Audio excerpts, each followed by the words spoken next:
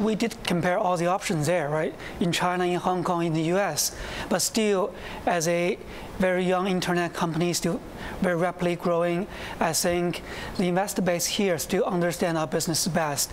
Well, think about it, in Hong Kong, other than Tencent, I can't really think of any sizable internet media companies there. But in the US, there's just more than 10 just out of China. So I think this is the right investor base. That's what we think is the most important.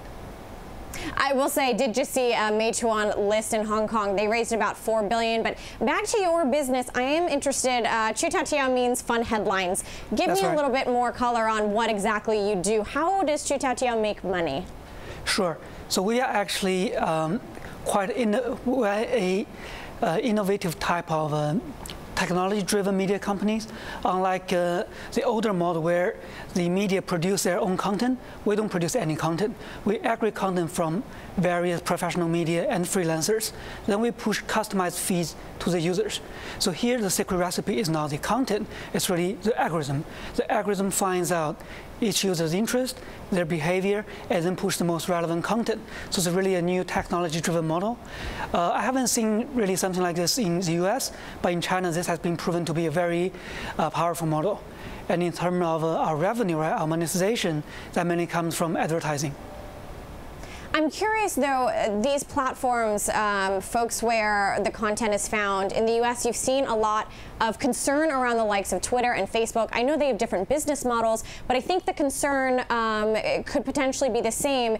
Is this real content? Is this relevant content for users? Is there fake news? Is that something that you're thinking about in the Chinese market? Do Chinese consumers have the same kind of issues around veracity of content that we're seeing here right now in the US? Yeah, I totally agree. It's probably the same situation in China, even probably worse, with this explosion in terms of the information available on the internet, right? There comes a lot of fake news, lower quality content, and we actually, as a platform, right, we aggregate all the content. We spend a lot of time on basically rooting out all these lower quality content. That's a very important part of our job.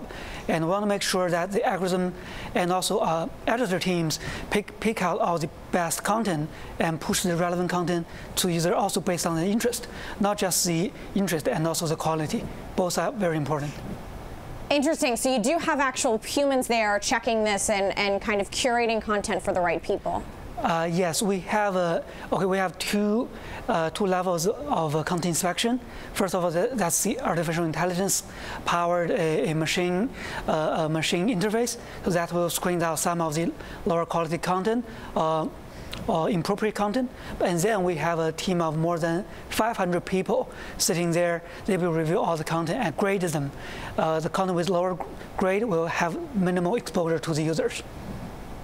I am curious, Qutoutiao is only a 2-year-old company. It's been the trend here in the US for big private tech companies to wait longer. The average wait time is about 9 years between founding and IPO. Why go now? A lot of your peers in China seem to be listing earlier. What's behind the decision to list now, just 2 years into your life? Sure. I think actually the listing is more about the branding and less about the money. It is actually even easier to raise money in the private market compared with the public market, but the status of being a public company does give us a lot of additional brand image, credibility, and that's very important for doing business in China and I guess probably anywhere in the world. The users trust us more, right? So they feel it's more credible. So that helps the business a lot actually.